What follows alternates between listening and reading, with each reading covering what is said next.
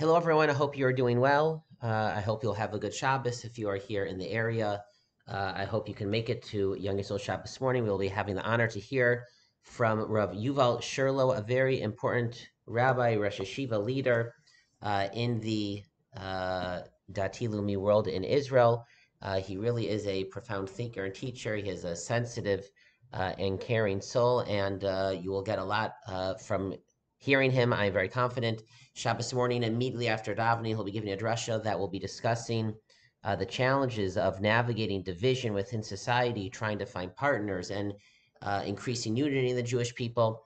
And then after Kiddush, he'll be giving a shir that will discuss several different new halachic questions, answers, ethical questions related to the war in Gaza. And again, it'll be very worthwhile to hear him in one or hopefully both of those two opportunities. We continue to count. Unfortunately, today's the 315th day. Always thinking of Israel Days 315, that the hostages remain in Gaza, and this Torah should be a merit for the hostages, for the soldiers, and for all of Israel. The parsha begins, Moshe speaking, Va'eschanan el Hashem be'isahi lemor, and I was pleading with Hashem at that time. Ebrana ve'era es ha'aretz hatovah. Please let me enter the land of Israel, the good land beyond the Jordan River. But Vayisaber Hashem bi lemanchem. Moshe recounts Hashem was mad with me. Lemanchem, because of you.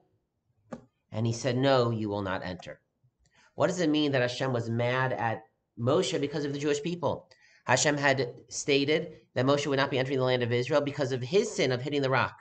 Rashi says, indeed, that is what this phrase is referring to. Lemanchem, it's because of you. Indirectly, you caused me to not enter the land of Israel, Moshe Rabbeinu says, because you got me mad, you infuriated me, you frustrated me, and you are the reason that I lost my anger and hit the rock, and that's why I can't go in. The Malbim alternatively explains that no, Moshe didn't go into the land of Israel, primarily not because of his sin, but because of the sins of the Jewish people. And when the Jewish people sinned with the spies and cried and said, we don't want to enter the land of Israel, and the entire generation was decreed that they would not enter the land of Israel other than Kalev and Yoshua, really already then Moshe Rabbeinu was included in the decree because the Jewish people no longer merited, they no longer deserved to have Moshe Rabbeinu as the leader. It was only that maybe Moshe, out of his own great merit, maybe he could have had that decree overridden, and it was the sin of the striking of the rock that therefore Moshe lost that extra merit. But really the reason why Moshe could not enter the land of Israel was because of the mistakes and the low spiritual level of the Jewish people. Lemanchem, it was because of you. However, a third interpretation that I'd like to present and think about comes from Rav Soloveitchik, a very interesting, creative interpretation. He says that Moshe Rabbeinu here was complaining to the Jewish people. He says, I'm not entering the land of Israel, and it's because of you. What did he mean by that? The parsha begins, Va'eschanan el Hashem, I was pleading with Hashem. And Chazal describe how Moshe Rabbeinu was davening over and over in his private Shemona Esrei, so to speak, day after day. But Moshe Rabbeinu's prayers were not enough. And what hurt Moshe Rabbeinu was, Lemanchem, it's because of you. It's because the Jewish people themselves, the nation, they never davened for Moshe. If they would have davened to Hashem, if they would have said, if there would have been a great gathering, Hashem, reverse the decree, we want Moshe Rabbeinu. If people would have been privately davening for Moshe Rabbeinu, Hashem, please have mercy on Moshe. He wants so much to enter the land of Israel. Can you just please let him enter the land of Israel? He deserves it so much. If the Jewish people would have davened for Moshe, Hashem would have relented. But the Jewish people didn't daven for him.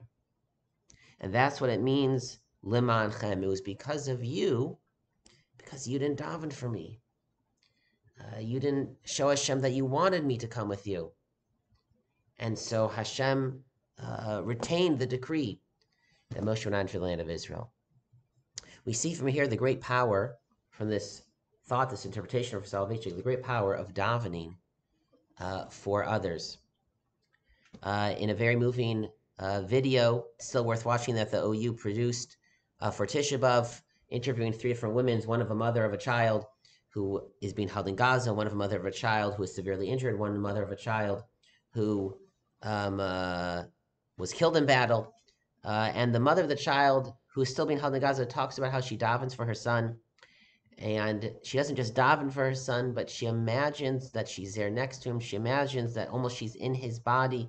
She's experiencing that, and she davens for him from captivity. And she says that she had started this practice years ago, that when someone would ask her to daven for someone, or she on her own would daven for someone who was going through a health crisis, someone who was going through a financial difficulty, whatever it may be, she wouldn't just daven for the person, but she would uh, try to imagine what it's like to be the person, to be with the person, to be in that situation, and to daven from that place.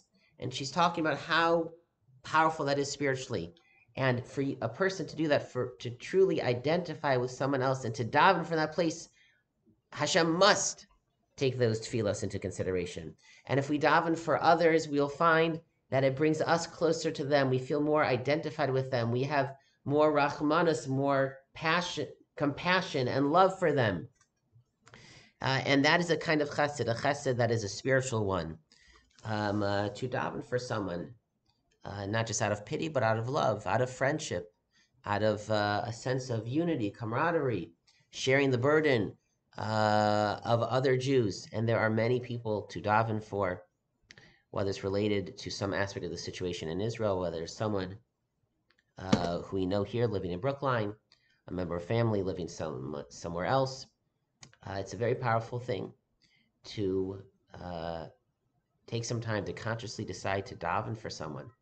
And in your private Shemona Esrei, or while reciting Tehillim, to truly think about that person is feeling, whatever challenge they're facing, and to daven for them. And Hashem will listen. According to Salvation's interpretation, that's why Moshe Rabbeinu didn't enter the land of Israel. He could have entered the land of Israel if only others would have davened for them. And in the merit of our tefillos, especially when we daven for others, our prayers should be answered. The burden that is upon other people should be lifted, and we should all hear good tidings for ourselves, personally, our families, our community, and all of Israel. Wish everyone a good Shabbos and Shabbat Shalom.